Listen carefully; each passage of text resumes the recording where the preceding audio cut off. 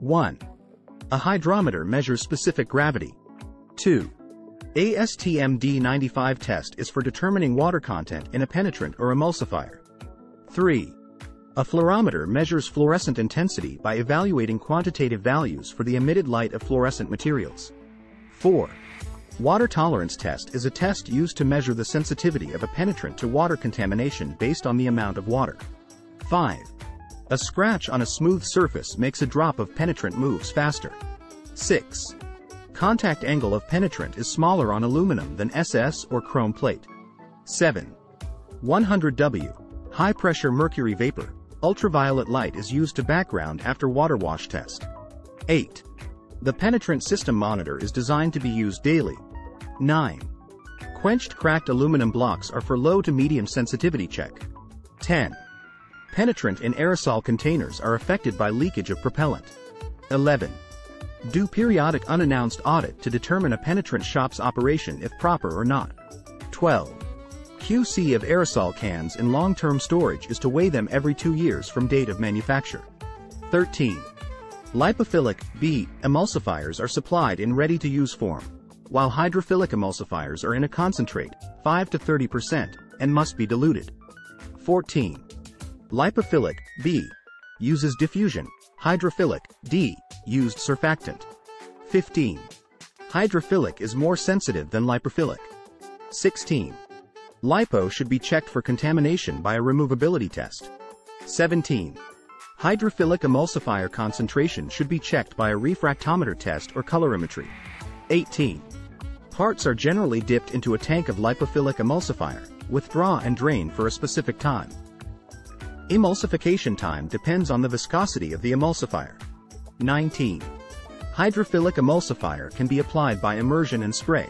Emulsification time is directly related to its concentration. 20. The frequency of the process control depends on the workloads. 21.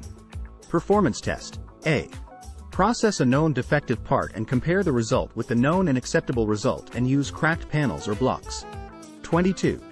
OSHA minimum flash point 93 C 200 F degree without ventilation. 23. Penetrant waste in sewer can. A. Leaves oil slick and B. Deplete oxygen. 24. Water washable penetrants can be removed from water by A. Reverse osmosis and B. Absorption materials and circa activated carbon. 25. Properly formulated penetrant effluent will float on the water in a tank. 26. New slow solubility penetrants disperse in water and do not undergo emulsification. 27. PT is a physical-chemical process. 28. Ultraviolet light with a proper filter will not cause permanent damage to human tissues, eyes or blood cells. 29. Blotting. The action of a developer in soaking up the penetrant in a discontinuity, so as to cause the maximum bleed out of the liquid penetrant for increased contrast and sensitivity. 30. Dry powder developers are applied to dry part surfaces by air suspension, electrostatic spraying or part immersion. It should not be used with visible penetrant. 31. Water-soluble developer, aqueous-soluble, powder dissolved in water, can be applied by dipping, flowing solution onto a part, or spraying solution over a part. 32. Water-suspendable developers, aqueous suspendable, powder does not dissolve in water, remains in suspension until it precipitates onto the parts, are applied like water-soluble but they are harder to remove because they do not dissolve in water. 33. All aqueous developers contain biocides, corrosion inhibitors and wetting agents. 34. Non-aqueous, solvent-suspendable developers usually in aerosol cans and are the most sensitive developers. 35. The generally accepted minimum time period for becoming accustomed to the dark is 1 to 5 minutes. 36. No one single property determines if a material will or will not be a good penetrant, e.g. viscosity, surface tension, wetting ability. 37. The speed of a penetrant penetrating a surface flaw is influenced the greatest by viscosity, not by capillary action. 38. When using post-emulsification penetrants, difficulties incurred during the washing operation can be overcome by completely reprocessing the part from surface preparation on and by using a longer emulsifier time if allowed. 39. A commonly used method of checking on the overall performance of a liquid penetrant system is by comparing sections of artificially cracked specimens, not by determining viscosity or wettability. 40. Characteristic to be considered when selecting the type of penetrant to be used is the sensitivity level, not the removal characteristics or cost of the penetrant. 41. High viscosity makes penetrant from a crack harder to be removed by spray water wash. 42. The most desirable objectives governing the cleaning operations when removing surface penetrant are to remove no penetrant from defects and leaves a minimal of residual penetrant on the part surface. 43. When removing excess post-emulsifiable penetrant in a production situation involving relatively large irregularly shaped parts, you may use a coarse spray. Do not use hot water immersion. 44. Non-aqueous wet developer generally preferred when it is essential to use the most sensitive developers. 45. The best method of drying after the application of a wet developer is normally drying with circulating air at a maximum of 71 C, 160 F degree. 46. An advantage of post-emulsifiable methods over water-washable methods is their sensitivity is easier to control. 47. The type of penetrant to be used on an investment casting should be post-emulsifiable fluorescent for maximum sensitivity and water washability. 48. If modular equipment has been obtained for a penetrant inspection system using fluorescent post-emulsifiable penetrant and wet developer, the dryer should be placed after the developer tank. 49.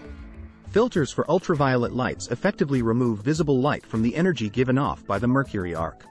50. The use of a 100W spot bulb with a plain filter for color contrast penetrants produces a high-intensity narrow beam. 51. Wetting ability is measured by contact angle. The smaller the contact angle, the better the wetting ability. Not related to surface tension. 52. A network of interconnecting jagged lines appearing in hard-fired, unglazed ceramic products would be an indication of thermal shock. 53. Porosity indications in ceramics would appear essentially the same as porosity indications in metals. 54. When performing an evaluation of the fluorescent ability of a penetrant, the value that is normally sought is the relative amount of light emitted by the fluorescent material compared to other penetrants. The comparison blocks and panels. 55. Cold temperature of test objects and penetrant material is undesirable because of higher viscosity. 56. The contrast ratio of the red dye and a white developer is normally about 10:1 or 20:1. 57. When utilizing the fluorescent post-emulsifiable penetrant method and performing the rinse cycle, to prevent over-rinsing, discontinue the rinse as soon as the surface penetrant is removed from the part. 58. Sulfur, halogen or chlorine may be detrimental to stainless steel or titanium metals or alloy surfaces under high-temp servicing or processing. 59. If the liquid penetrant pulls away leaving bare surfaces, the part is not clean enough. 60. If wet aqueous developer is to be used in water-washable penetrant inspection, it should be applied to the wet part surfaces following water rinsing. Then the part is dried as soon as the excess penetrant has drained off the part. 61. One advantage of hydrophilic over lipophilic is its improved control of pollution caused by liquid penetrant process waste materials in the pre-rinse process because penetrant is lighter than water, so it floats atop of water and can be collected before drained to sewers. 62. Water-washable and post-emulsification types of penetrant should not be used on the same object. 63. Fluorescent liquid penetrants should not be applied to test objects that retain traces of visible dye penetrants or processing materials from prior testing and vice versa. 64. For lipophilic emulsifier, the diffusion rate, emulsification time, varies depending on the viscosity of the emulsifier. 65. Wet aqueous developers are not recommended to be used with water-washable penetrant because the wetting agents in these developers act like hydrophilic remover which can remove entrapped penetrant indications. 66. Wet aqueous developers contain wetting agent which can cause foaming. 67.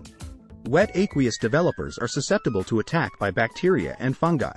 68.